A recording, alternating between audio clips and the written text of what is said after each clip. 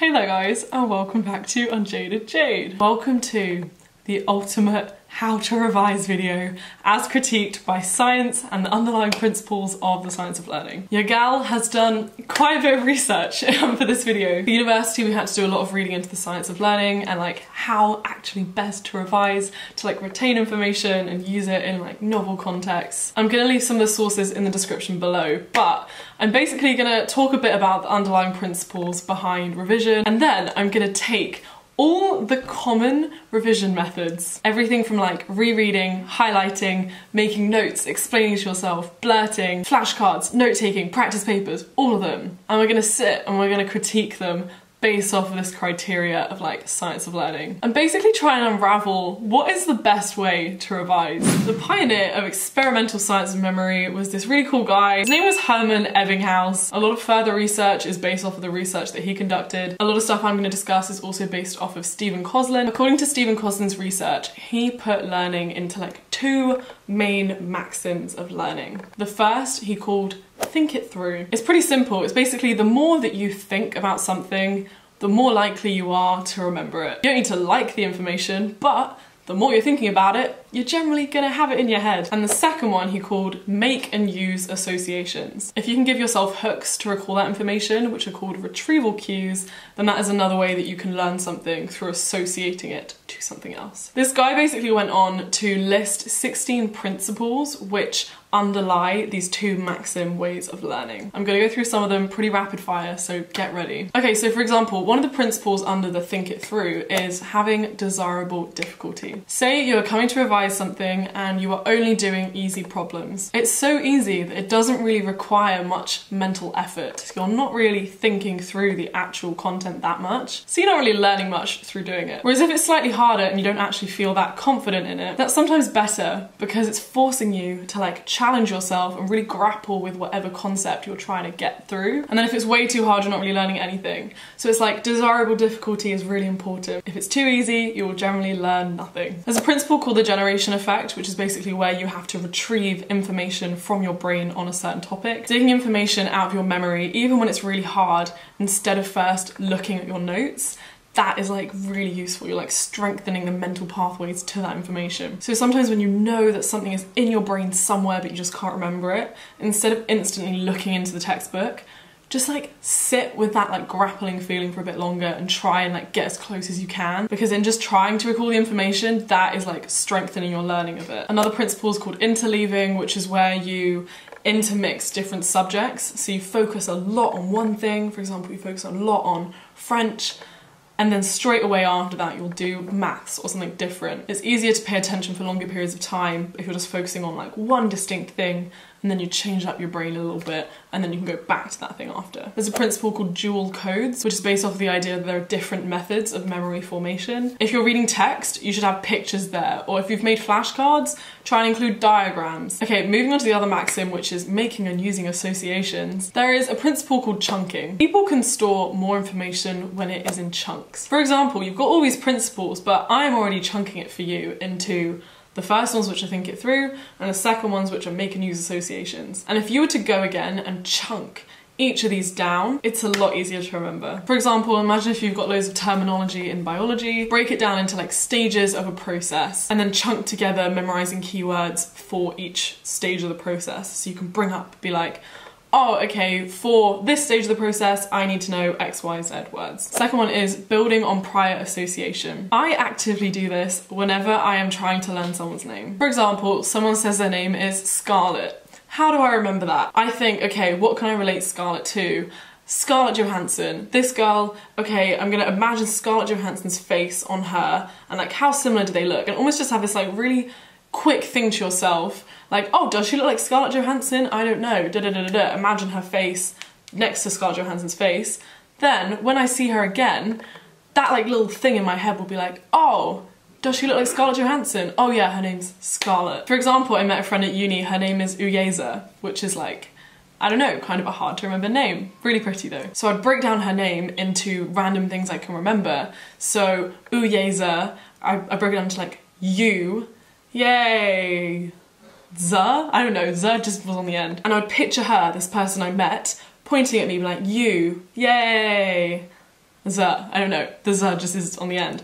And then the next time I saw her, I literally had to bring back that mental image of like her pointing at me and going like, yay. And I just remember, oh yeah, UnJaded. And I do this all the time.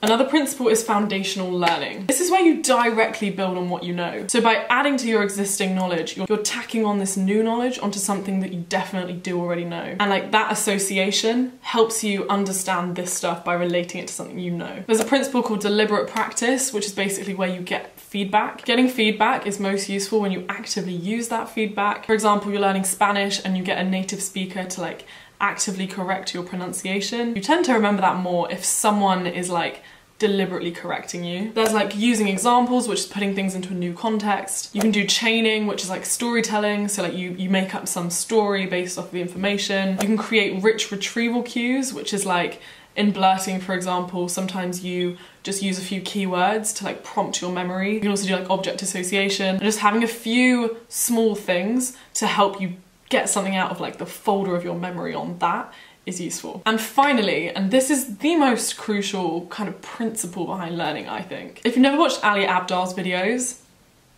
go watch Ali Abdaal's videos. He's a genius, he's great. And he swears by spaced repetition. And honestly, I completely agree. I think it is like life-changing. So here is the forgetting curve. As you can see, this is where you've done some revision, okay? You've improved your knowledge, it's going great. But then as time slowly goes on, you do forget that information. But if you catch it at that moment where it is kind of going downhill and you just revise that information literally for like 2 minutes, then it doesn't take that much effort to know that information well. Whereas if you leave it over too long of a period, you're basically going to forget the information and like be learning it brand new again. And over time you can leave longer intervals of reviewing the information. There's an amazing flashcard app called Anki, which is based off of the spaced repetition idea. Based off of what you get wrong and right, it like sorts it into days that you need to go over the information. Basically, whatever technique you go on to adopt, you should include spaced repetition. If you've done something in class and feel like you understand it fully, make sure you go and review it in like 3 days, and then okay, after that maybe review it in like 5 days, and then like okay, review it a week after. Otherwise, like, why are you learning it? Because you're just gonna forget it, because us humans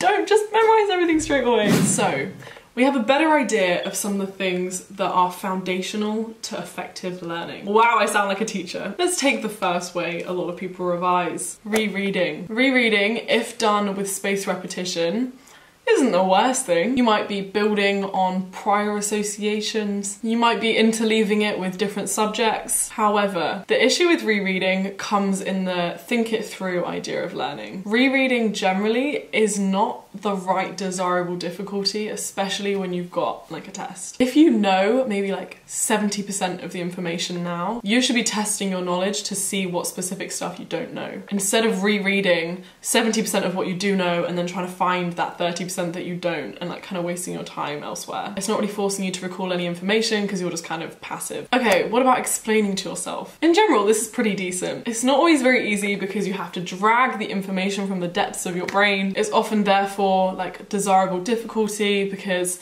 you have to explain not only the stuff you find easy, but also the stuff you find more difficult. You can use examples to help put it into context. You can use spaced repetition. Definitely uses the generation effect. Basically, it's pretty good.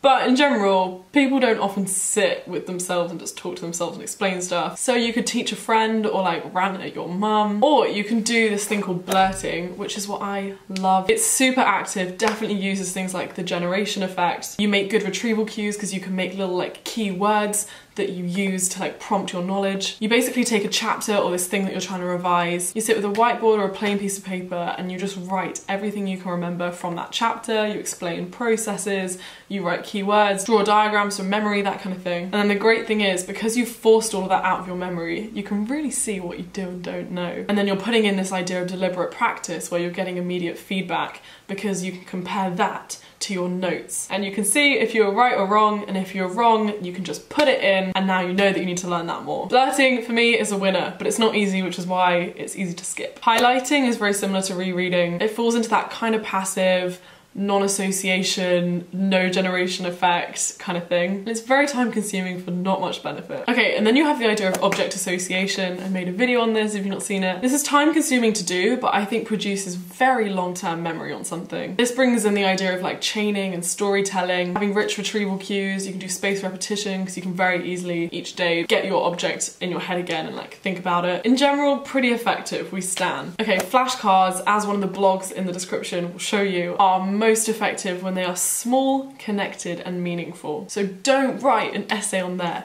You need to like fully process the information yourself first to write like the most condensed thing that you can. If they're kind of connected and you can do a stack of flashcards about like this specific thing in the process, then you're using like chunking. You're using generation effect because you have to recall the information. You can do it spaced repetition very easily. You can make it of desirable difficulty because you can like ask yourself questions. You can use dual codes because you can put like diagrams in. You can use examples, you use retrieval cues. Basically, flashcards are good because they're pretty active, but they're only good if you do them well. Note-taking is good as long as it's like an active summarization of the information instead of you just like copying something down, because then that's basically just nothing and you could be talking to someone and still copying down the information. If you are coming up with like novel examples in your notes for like this piece of information, you're like relating it to something else or coming up with like a metaphor to remember it, you're doing little drawings or diagrams to help you remember it. If you are note-taking actively, then it's not bad. It's still not the best because generally it's just not that active. Like difficulty-wise, note-taking isn't that hard, but it looks pretty and it's a good grounding to do further things like make flashcards from. Practice papers, we love. That's like deliberate practice. You're getting feedback when you've done it and you look at the mark scheme, you have to actively think. It's like desirable difficulty. Because we live in a world of mark schemes, you can learn from the mark schemes too. You're applying information to a novel context, which really does test your application of it. Yes, we love practice tests. Okay, so I think for me personally, the winners are blurting, practice papers,